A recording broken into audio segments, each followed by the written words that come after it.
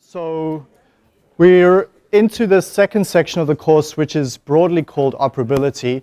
And I'd start the section off by giving you an overview of the reasons why we're looking at operability. And there were 5 reasons that basically drive the need for the fact that we see things like 2 pumps in parallel or bypasses around heat exchangers and so forth. And we're going to build on that. Dr. Mylan looked at reliability then for 3 lectures. It was intended to be 2 lectures, but then he offered to give Wednesday's class as well. So I'm now going to start a new topic on the section called flexibility. So think about this word for a minute.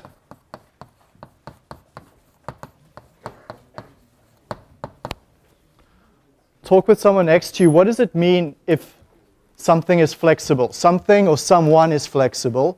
And think of the opposite. What if you call someone inflexible? Okay, so think of that concept and discuss it a bit.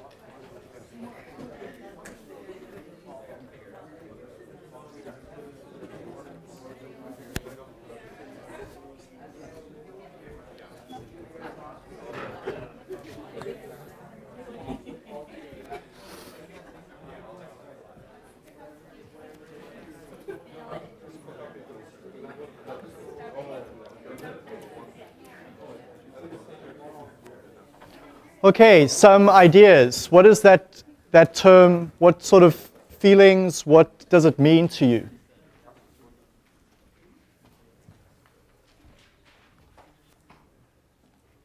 No comments? I know it's Friday, but this class is going to be very interactive. Nicole?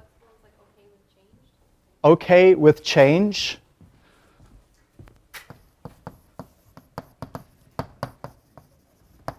Any other concepts?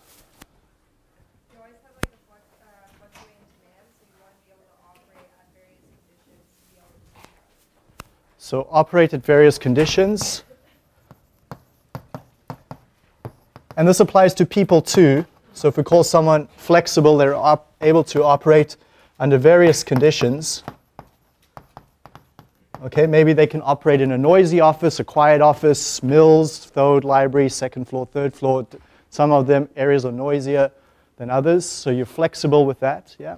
Different solutions to one problem. Different solutions to the same problem, okay? So in a chemical plant, we need to produce one product, but there might be a variety of ways we do that, so flexibility. Other suggestions? What happens if you call someone inflexible? So one of your group members is inflexible. They're very rigid. There's only one way that things can be, right? Stubborn? Okay. That's maybe taking it to the next step. Yeah. So if a process is rigid, let's think of this now. I'm going to start to introduce terms, and you'll see where this class is heading today. Let's think of driving a car, okay? Driving a car is a really good way to visualize a plant. When we operate a plant, it's very similar to driving a car. There's 2 things that you change when you're driving a car. Suggestions? Speed and direction. Okay, how do you change, I'll rephrase it. How do you steer your car? What things do you vary? You got the wheel. Gas, right? So gas, brake, the brake is opposite of gas, so if we consider that one concept. So two main things that you vary in a car. Same for a chemical plant. I'll show you the equivalence in a minute. So if we look at a car, we can consider flexibility as the ability to steer a process. Okay? And like a car, we've got our wheel, and that's a feed-forward device, right? So if you're driving, you're preemptively avoiding pedestrians, obstacles in the road, other vehicles on the road. Okay, so the wheel is the equivalent of feed-forward. The gas pedal is the equivalent of feedback. Okay? The gas pedal is the equivalent of feedback in the sense that you have a desired set point in mind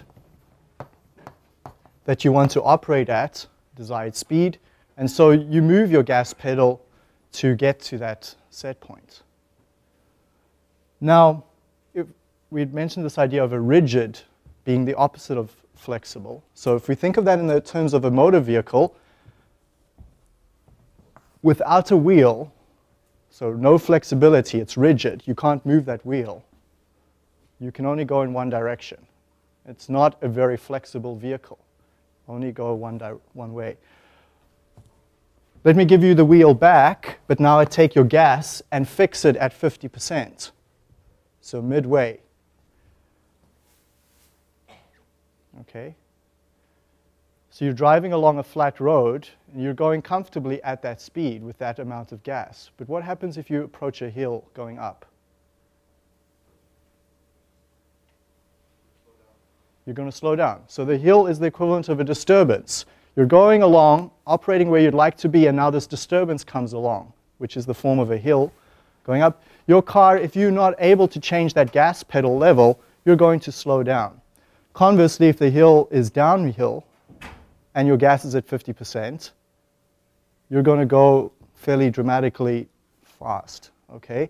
So you're not able to deal with disturbances. So flexibility, rigidity, being rigid, the ability to change. Okay, with change, operate at various conditions. So the idea of flexibility for people and the concepts that you have in mind with that term apply equally well to a process. But in a process, we don't have a steering wheel. We don't have gas. But we need to do two things. Feed forward is like driving towards a set point. You want to drive according to a certain road trajectory. You need to turn left at the traffic light. That's a set point. You want to move yourself in that direction. You want to go at 120 kilometers an hour. That's a set point. Okay, you want to slow down to 100 kilometers an hour. That's a set point change. Okay, so we can achieve that in a vehicle with a wheel and gas. What's the equivalent in a chemical process? What's your gas? What's your wheel? What's your feed forward? What's your feedback? How do you actually implement a change in a process?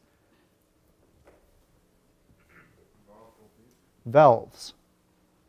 Okay, valves, sensors, control loops. Okay, so the topic of flexibility, i.e. making a process to be okay with change, being capable to operate at a variety of conditions and a variety of set points. So let's make this concrete. So operate in the face of disturbances, being able to operate with set point changes that your controllers make. Okay, those are characteristics of a flexible process. Let me draw another picture to you that will emphasize this concept in a way that we've seen before. So recall we were looking at a flash drum earlier, and we had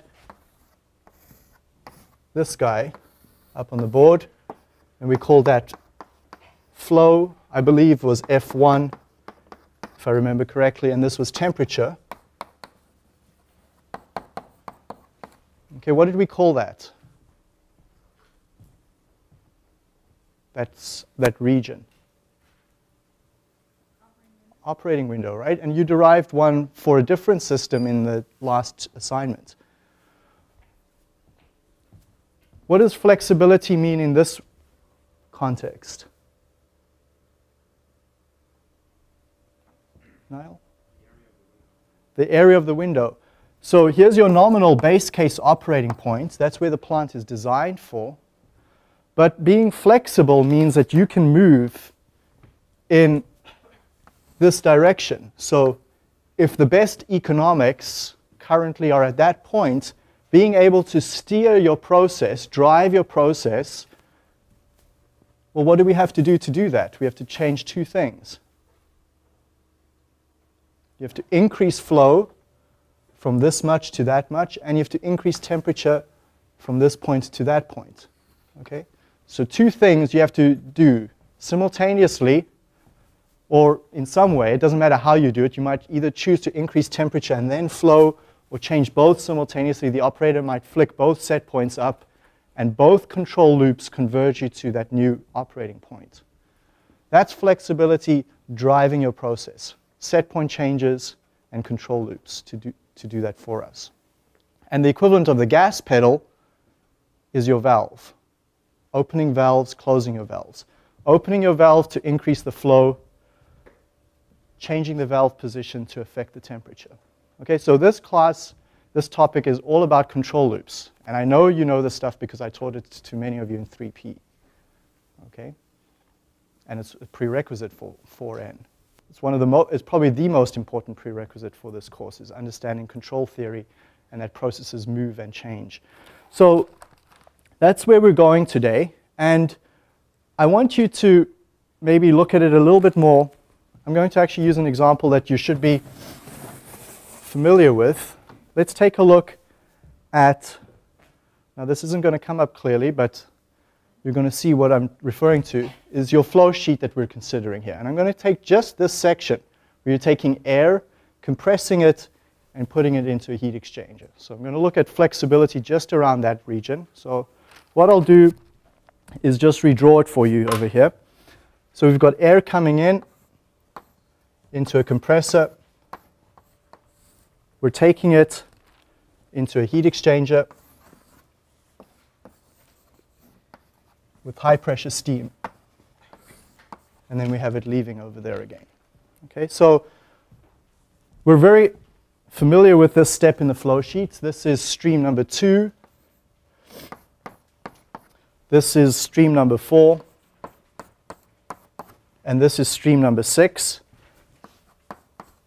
And if you look up the information for that, I'm going to write it here in red. This is at 25 degrees Celsius nominally. This is at 164 degrees. And this is at 240 degrees Celsius. Okay, so I'm going to look at steering your process just around this unit. And that's what's on the flow sheet, right? That's what Turton's textbook gives you. That's what the memo number 1 gives you. But that is not drivable. That is a rigid process. At the moment, you can only operate this process in one way. The air must come in at 25 degrees Celsius. It gets compressed to 164, and I'll put here the pressure 3.10 bar. It must be here at 240 degrees Celsius, and that's 144 tons per hour. That's rigid, right? That's the opposite of flexible. How are we going to add some flexibility to this process? Well, there's the answer up there that's going to guide us. To make a process flexible, it's got to be able to handle disturbances. So let's give the first disturbance. The first disturbance that we're going to consider is it's not summer. So the air coming in here is now minus 25.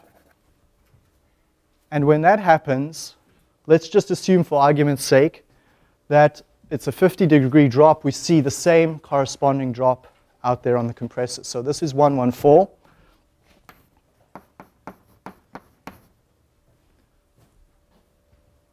But this airstream gets heated up by that heat exchanger and goes to a reactor. The reactor has to have the feed at 240 degrees Celsius. Okay? So we still have to reach that end point despite it being winter outside and our air now being a whole lot colder.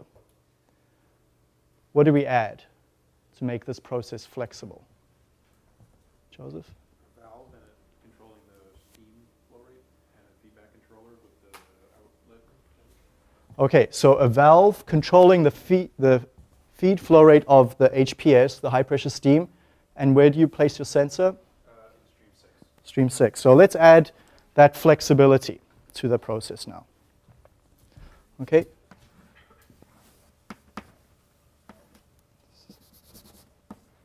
Let's just call it TC. It's a temperature controller. And to add this flexibility, we're going to need a valve.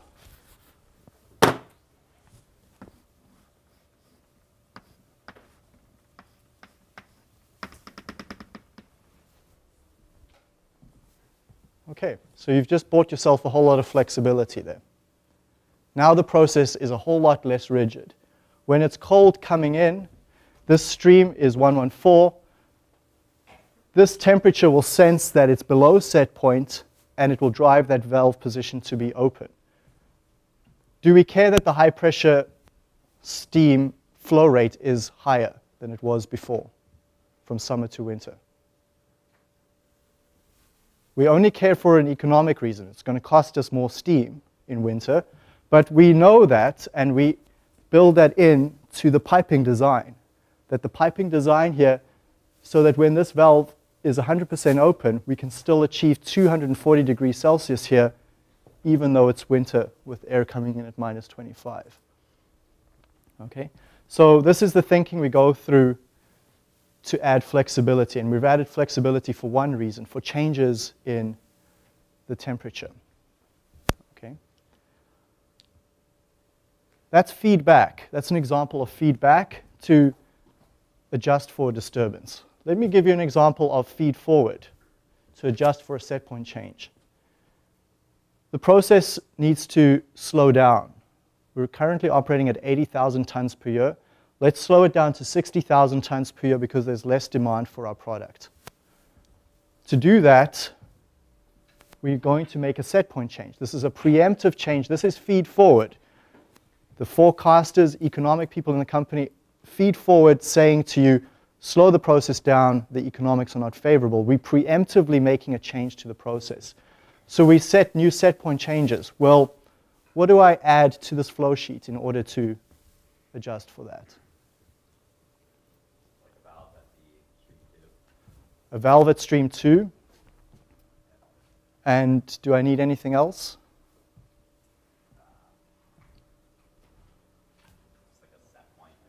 A set point. A set point for that flow controller. Okay, so flow control is now necessary here. So we can add it at stream 2.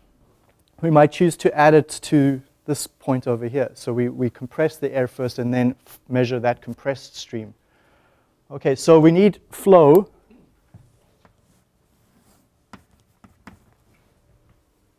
And I need a valve, I need a sensor, and I need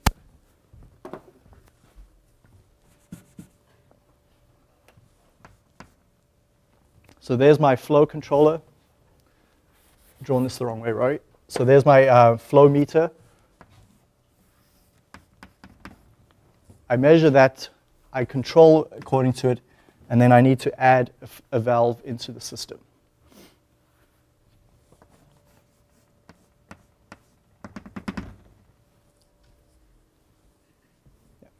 Couldn't you have a valve in at stream 2? That way you're not wasting energy compressing extra air.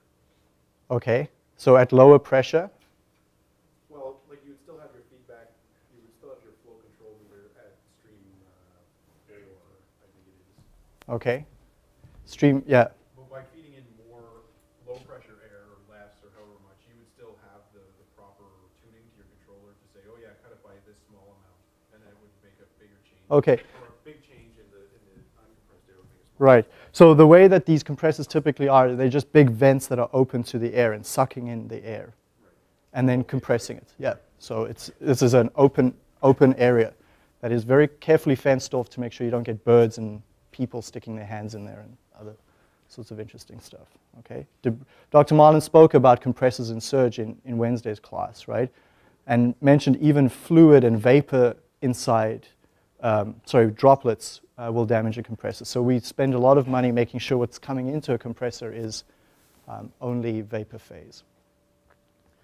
Why is the sensor downstream from the valve and not upstream from the valve? The answer is in the notes prior to the section. It's a topic I didn't teach, but I'm expecting you to read the PDF. The part I taught just prior to Dr. Marlin talks about that. Very important. We always place our sensor where the pressure is highest and the temperature is lowest. Okay? So put this where P is high and T is low. Okay, but there's a reason for it. It's related to Bernoulli, it's related to fluid flow, 2.0 stuff. You're going to very quickly see in this course, from now to the end of the year, I'm going to be pulling in topics from every single course that you've taken at Mac. Right? It's the wrong way to see your education is by courses. It's a global view you need to have. Okay, so we didn't just learn 2.0 and then forget it. We didn't learn 3K or 3P. We were learning everything and bringing it together here. Niall? That's for any way of throttling this, because it goes through a constriction and then it expands again, right? So you get pressure losses there. So we want to minimize that. So we put it where pressure is highest and temperature is lowest to prevent cavitation and other problems. Okay, so two things that are not on Turton's flow sheet, the flow sheet I gave you, that you need to add to get flexibility. The sensor is placed at the exact spot, or is placed after the valve? After the valve. Okay.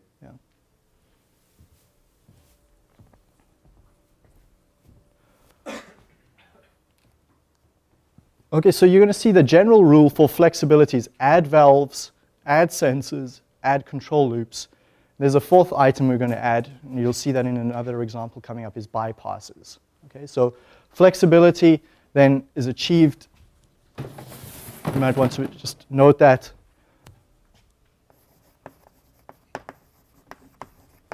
Achieved by valves,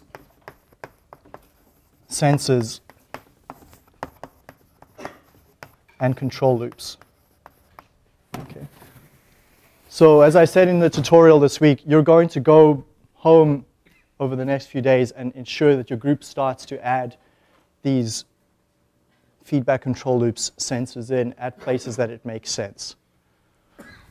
Let's take a look at a different example. Maybe just one other thing to point out here is that every control loop, we know this from 3P, every control loop needs some final control element, something to manipulate. So every control loop that we have 2 control loops. The minimum number of valves we need is 2 valves. Right? It's like a car. If you want to adjust the speed, you have one tool to do that, the gas pedal. Every control loop needs a valve, so the minimum number of valves corresponds to the number of control loops. Any questions on that so far? Okay, let's take a look at a different example then. I'm going to look at a bioreactor example. We do a lot of petroleum stuff in this course, or petrochemical, typical petrochemical flow sheets, but let's take a look at a bioreactor. And those of you that are not in bio, don't switch off just yet. I'm going to use this example because it's batch related. We don't do a lot of batch processes either, but I know you know batch process because I taught that one as well, thanks to my department chair. So the classic example of a batch system is a closed tank with agitation in it. And in the bioreactor, it's batch-based, so we feed our substrate, our raw materials. At the end of the batch, we pump it out. And during the batch, we change the temperatures of the reactor. And we also have to add air. So bioreactors often need air. So we sparge air into the reactor to provide the nutrients, the air that they need. Let's just take a look at one particular variable. Let's take a look at the temperature, for example. And in this particular batch, the nominal trajectory, so we've heard this term in 3K, the nominal trajectory for temperature might have been decided from the scientists that developed this batch process that temperature needs to ramp up to some peak and then fall back down again. Okay, so that's the batch duration, might be a certain time frame, a couple of hours. So the first hour it ramps up linearly, and the last hour it ramps down in an exponential decline. Your operating window for the batch might look something like this. This is where this starts to change. In continuous processes, there's no idea of time. Time goes away. But in a batch process, time is the essence of a whole batch process. It's the distinguishing feature of batch systems. Right? So your operating window in a batch process will be time-based. And it might be that the operating window is something like this, that you're able to operate in a region of ramps up, and then in a region of ramps down. So for example, this batch might need to go this way, but another batch coming later on, a few days, might peak at this point and exponentially decline. Another batch might come up here and fall back that way. You have a region of batch trajectories. That's your operating window, is now trajectory based.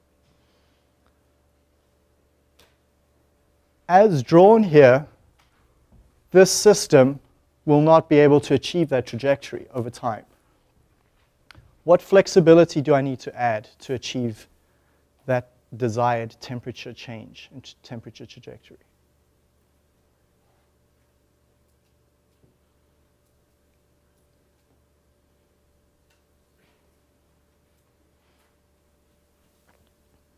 What's missing from my flow sheet? How do I add flexibility to it? Clear? So you're missing a temperature controller. So you need a temperature sensor and you can manipulate the heater. Okay, so I'm missing a temperature sensor. So let's add that in over there. And it's going to manipulate. Okay, so this might be an electrical heater. What if this is just steam? Okay, the flow rate of the steam. That will heat me up.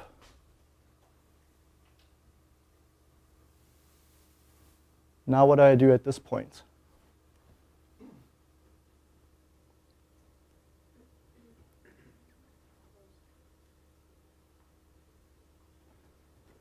I need to cool it down, so I need coolant.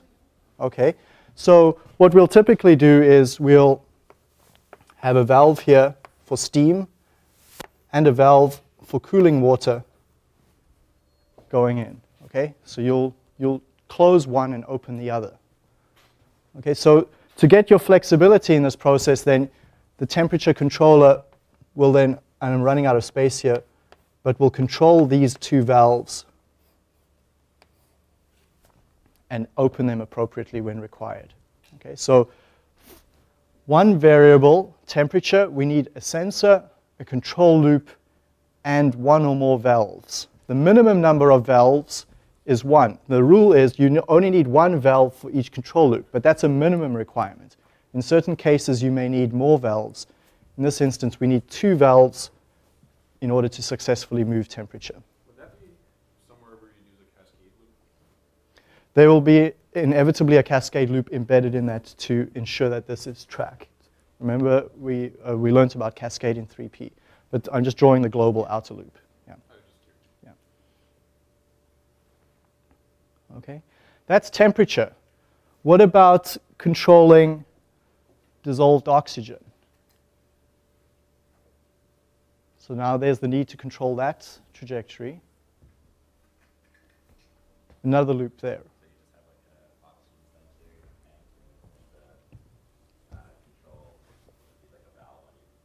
Okay, so we measure the oxygen level in the tank using a dissolved oxygen sensor and manipulate the valve flow rate for the air. If you need to vary pH, so bioreactors are very sensitive to the pH of the environment that they're in, we'll have a valve for our acid or our base with the pH sensor. Okay? If you need to vary the flow rate of the substrate coming in, it might be a semi-batch reactor where you feed the substrate in in a certain way. So you might, the substrate feed might need to be at one flow rate and then ramp up to a higher flow rate and then close the substrate later on. So this is the stuff that bioengineers plan and work out what these trajectories look like. But once that trajectory comes from the bio people, we need to implement it as set point changes, and so we need a valve for the substrate flow. So every degree of flexibility, we need a control loop for it. Okay, is that starting to become clear now, what flexibility is about? Okay, let's take a look at some other ideas related to process control and flexibility that are important that you might have forgotten since 3P. And I'll give you an example and give you a chance to work on this. So I'd like you to add flexibility to this system where it's a continuous process.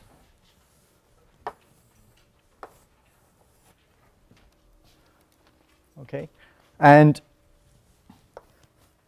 it's your classical CSTR that you've seen too many times. So first order reaction, say, liquid phase, continual feed in, continual feed out, and it requires a bit of heat to get it going. Okay. So I'd like you to add the control loops on that system for the flexibility required to control the following. I'd like you to be able to control level. I'd like you to be able to control flow and temperature. Okay, so add the necessary flexibility around those three systems quickly.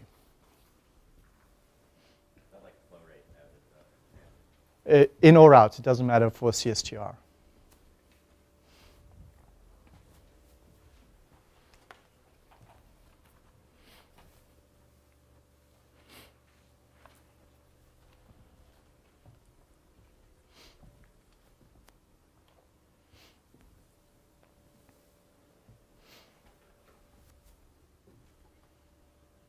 So feel free to talk with other people as well on your decisions that you're making.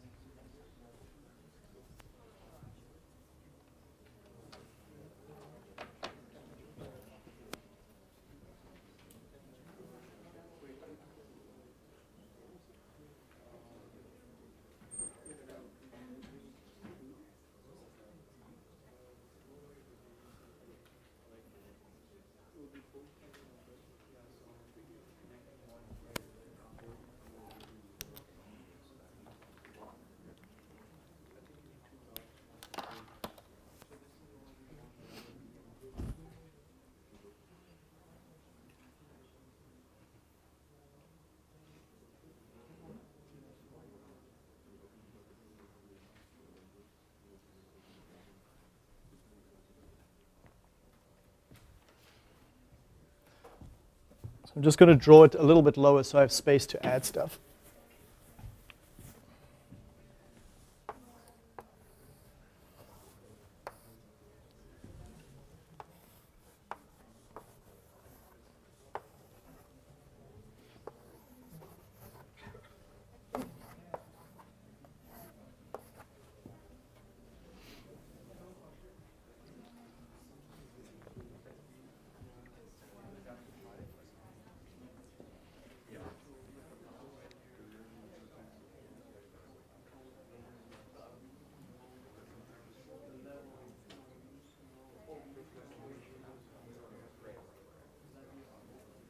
So what's the minimum number of valves we need?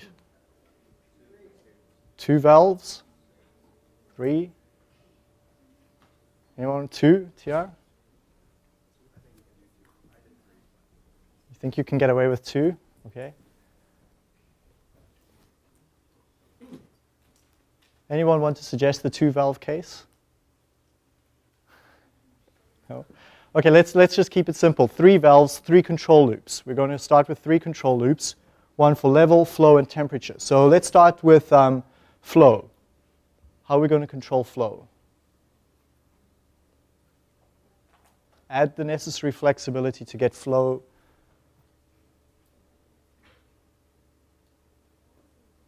Suggestions, Niall? Okay, a flow sensor for the top feed going in.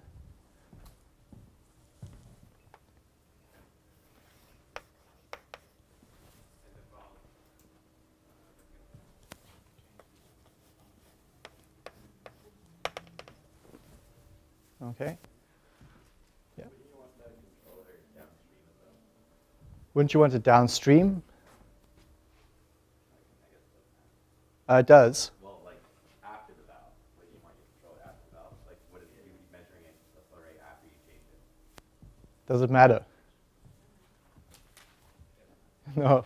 It's always an interesting one, yeah. It does throw people initially, right? It doesn't really matter which side of the valve it is. If you're pumping liquid, it's measuring the flow, it's going to open and close the valve. There's steady state across that pipe, and the flow measured before the valve is the same as the flow after the valve, okay? Yeah. How come you didn't add A meter, okay. I'll add a meter. and then now does it matter which side is on as well? It depends on the technology, right? Yeah, so we'll typically put, as I said, where that's the highest pressure and the lowest temperature. We'll choose to put that. Okay, so there's my flow. I'm controlling flow at that point. Let's come back to the question, what if I chose to control flow downstream? Joseph? Can't you only do that, or you can only do that if you control the level, right? Because the flow rate will depend on the level and the pressure and all that. Okay. Unless you control it at the bottom, then you have for sure done what you want. Okay, so there's the question of this idea of controlling level, right? We need to control level as well. I'll come back to that follow-up. How are we going to control level? Where do we need to put my sensor? Where am I going to put my valve? These are decisions we take as engineers. This is not other people's job, so we need to be able to figure this out. Jairus?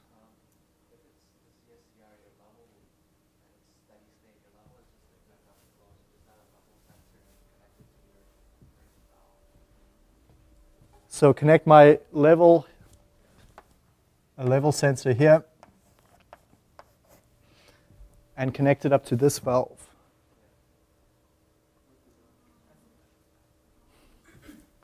What are the concerns with doing that?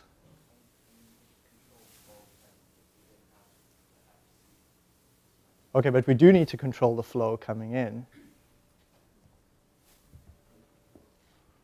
Right? So this is why that I've chosen this problem, because now it's not obvious necessarily how we pick to pair our variables. So this is the loop pairing problem. We have to pick how we're going to control flow.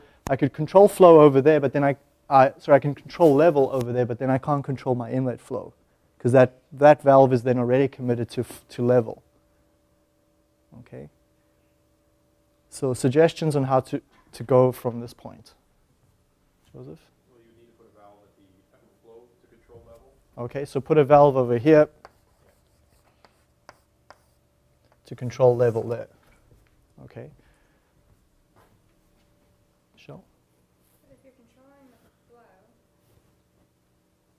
and you're controlling the level and they don't agree, then it's gonna not be able to control. Okay, so what does it mean if control loops don't agree, using that terminology? They fight, okay? And we do use this terminology in control theory. We say that the loops fight, or more correctly, they interact. Okay, so we heard that term in 3P. And we used a relative gain array, RGA, to figure that out. Okay? So if control loops are independent of each other, it means that they have no disagreement. They don't fight with each other. They can operate independently of each other. Okay? So absolutely, in this case, we would need the capacity to ensure that, provided over the range of flows that we see over here at the inlet, that the level is able to be controlled. That these pipes and pumps are sized appropriately so that we can maintain the level at the desired location. Yeah, Adam? At what point would you do something like, instead of having that valve at the end, like putting a VFD on your pump and throttling it instead? Okay, well, you'd have the same net effect to use a variable flow on the pump. Would there be like a benefit to doing one over the other? Or Again, it might be in a, if this was a biosystem, you may not like the idea of certain valves and pumps are harder to clean, and so you might move to a different technology. So it would be very case specific. The principle here is that we're able to throttle and vary the flow, whether it's the valve doing it as your final control element or you using your pump as a final control element to do so. The last variable there, temperature, we haven't addressed yet. Do any of these two variables affect temperature? If I adjust the flow, will it affect temperature? If I adjust the level, will it affect temperature? Before you shake your head no, think carefully. Okay.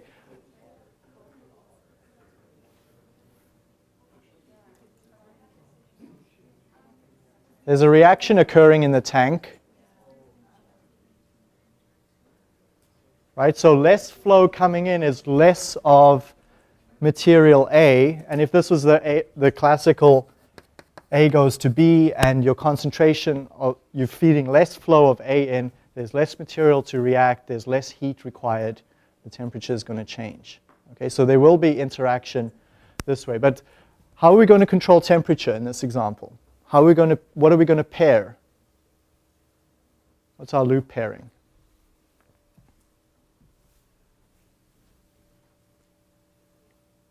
This one's an easier one. No suggestions for temperature. Yeah, Nicole?